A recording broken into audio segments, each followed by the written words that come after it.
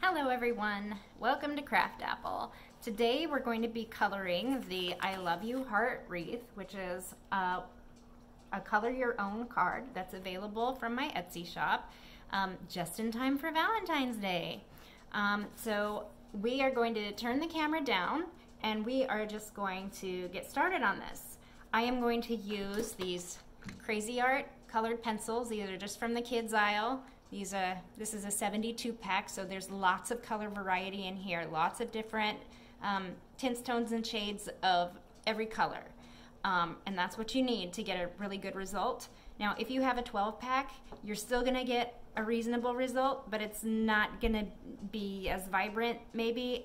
You're not going to be able to achieve like a turquoise blue and like a normal blue and a dark blue and have them all look different. So if you're out and about, you want to buy some colored pencils and you don't want to break the bank, I recommend that you go to the kids aisle and buy the biggest pack that your budget will allow so that you have the greatest variety of colors, because it will make your cards come to life. Alrighty, so to make this card I'm going to use some green and I'm going to use some pink. And that's pretty much it. You can use whatever colors you want to, but in order to give you a starting place, those are the colors that I'm going to use. Okay, so I'm going to turn my camera around and I'll be back with you in a minute. All right, folks, I've got my camera turned around and we're just about ready to start coloring the I Love You Heart Wreath. I'm going to use various shades of green on this, and I think pink for the flowers and the little balls of little berries and frilly things and fluff and stuff. And so I'm just going to take my green that I want to be my base color green and color that in everywhere. I'm going to use my little scratch paper over here so that I can find the green that I want. This is the one I just tried out. That one's bluer than I like. That one looks quite blue. Oh, but it's not. I like this one. I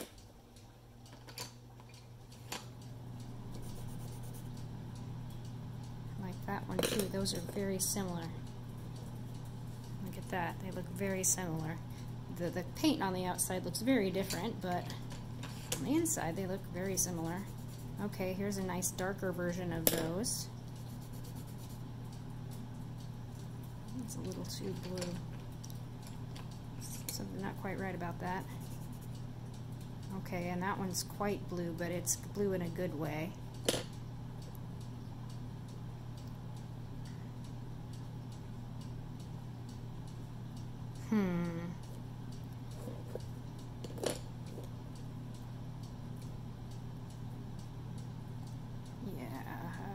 Is that this one?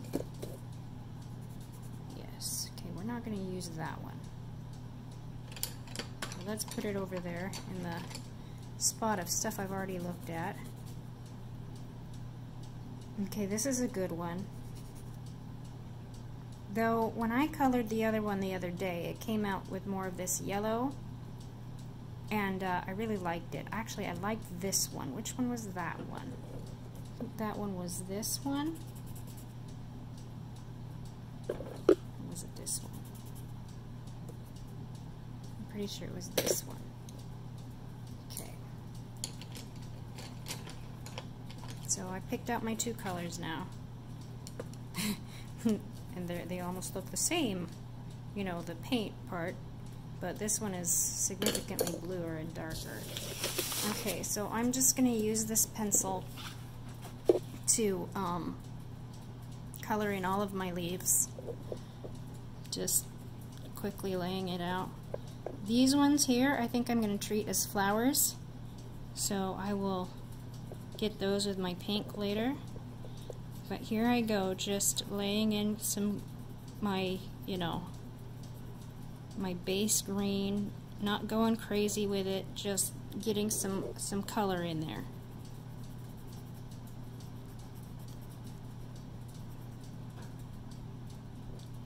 If you are doing this at home and you don't want to do it the way that I'm doing it, and you want to make, say, these oak-shaped leaves different from these like broadleaf, you know, I don't know, sword-shaped leaves, you're welcome to do that. That'd probably end up being more interesting.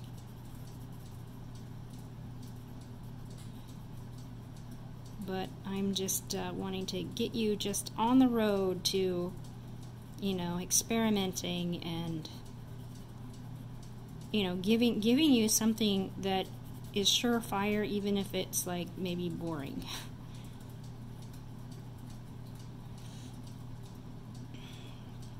Can't tell if that's supposed to be a leaf back there or not. I guess we'll pretend that it is.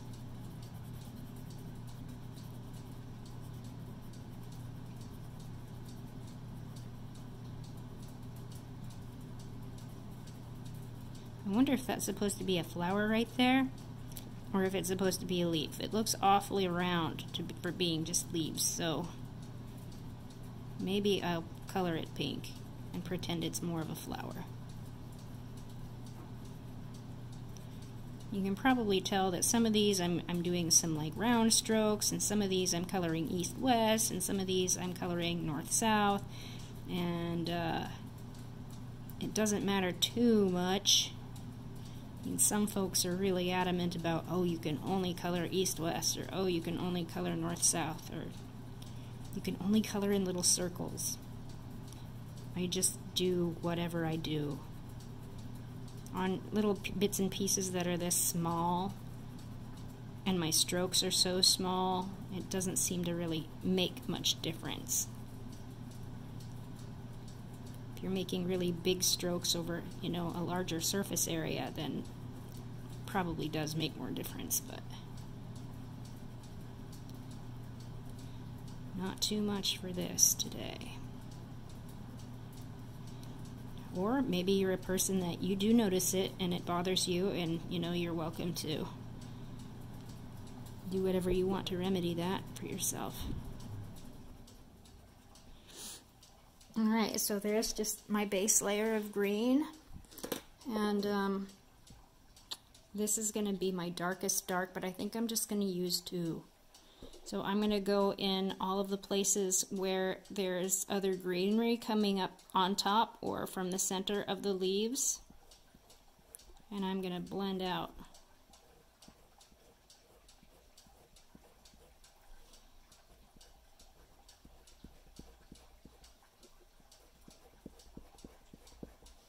And you can see that just those couple of strokes at the base of every leaf is making a huge difference.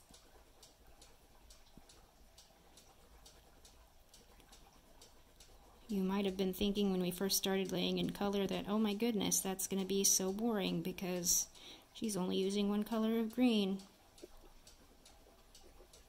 But even with just the one color of green, well, one color of green plus its, you know, dark friends, it starts to come to life.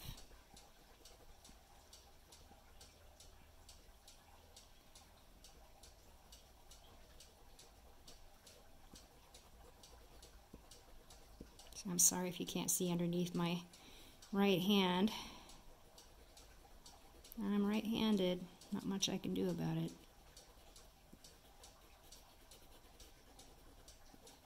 But I'm basically getting the base of each leaf around where it's got other stuff tucked.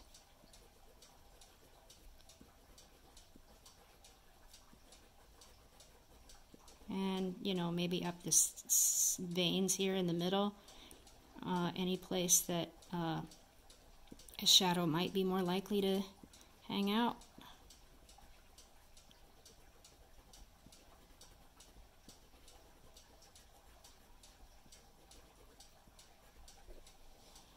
Alright, and when I'm done with that, I can go back in with my light green and, you know, continue to blend out and get rid of the, you know, the paper the white of the paper that's coming through the color anywhere there's paper coming through the color.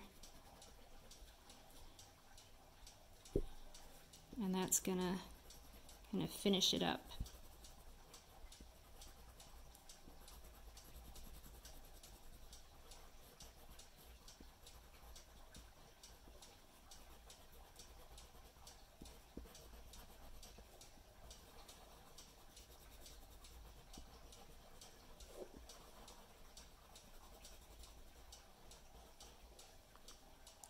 So there you can see it really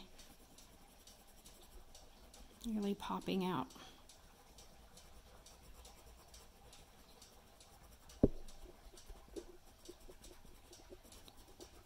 Sorry folks, I'm not very talkative today. I've got a cold coming on, headache. Sinuses are giving me a little grief.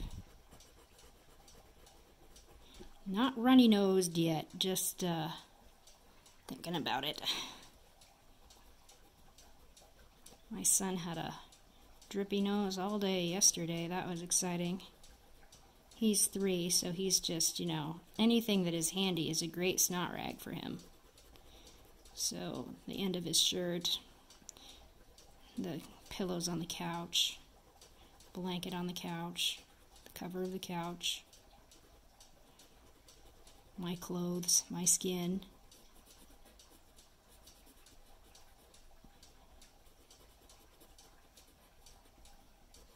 It seemed to stop dripping by the end of the day, but apparently he's happily passed it on.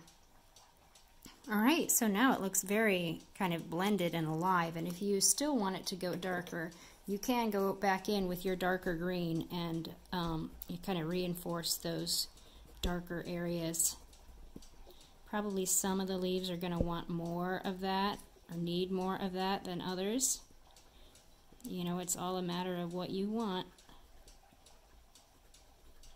So I'm just kind of going in there quick.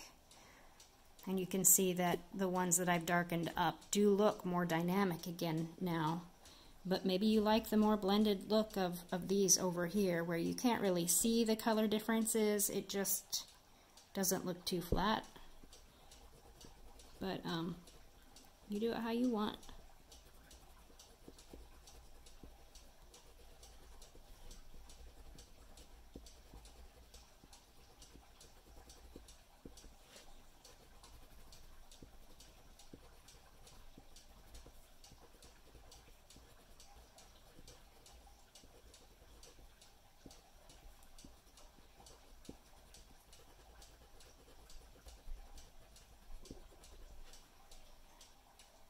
I like it a little bit more like that. Alright, so now we're going to do the flowers. And I said I was going to do those pink. This magenta color. Yes. That's going to be my dark pink. And this one's going to be my light pink. Yep. I'm only going to use 2.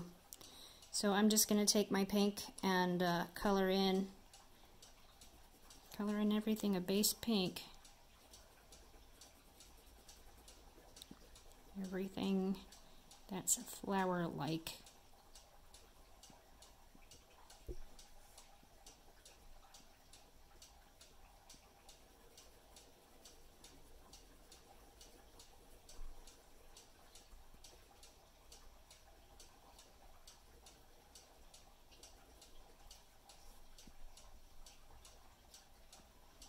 Some of these ones are just so small that you're not going to be able to get any shadow in there really and have it look any different.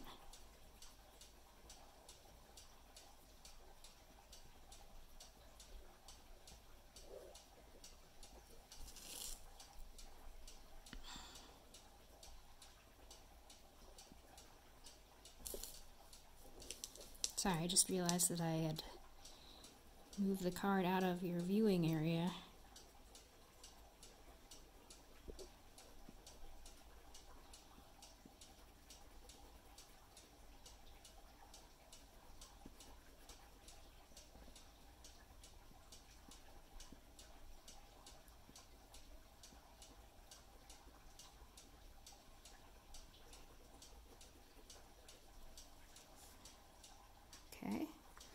I'm going to go in with my darker pink.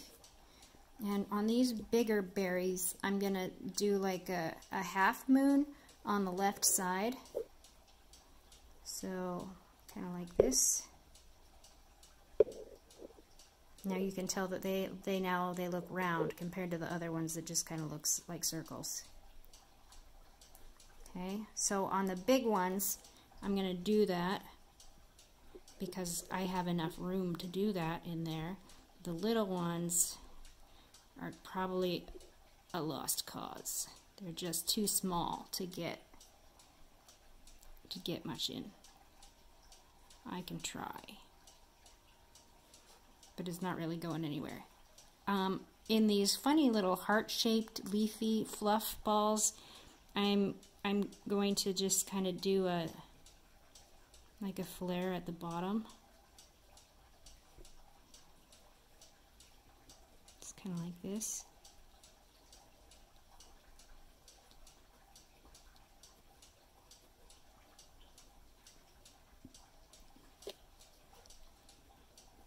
And for these round, these like 4-petaled flowers, I'm going to go around the center. Actually, I'll color the center in that darker color as well. And then I'm going to kind of make the inner edge of the circle or at the middle point so that it looks like the flowers are coming, the petals of the flower are moving up from the center and cupping out. And if I want to, I can also do a little bit around the edge. That's again going to make it look very kind of poofy.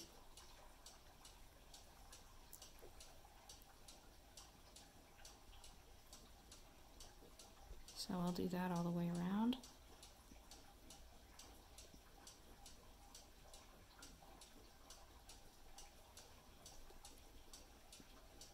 And there you go.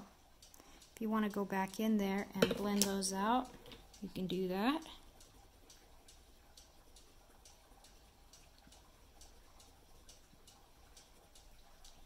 I kind of like how these ones look.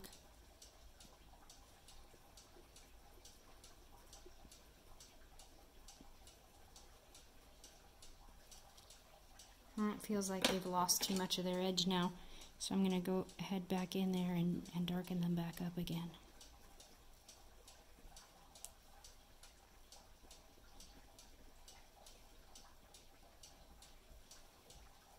So basically that's it. Hope you enjoyed that project and good luck as you color your own.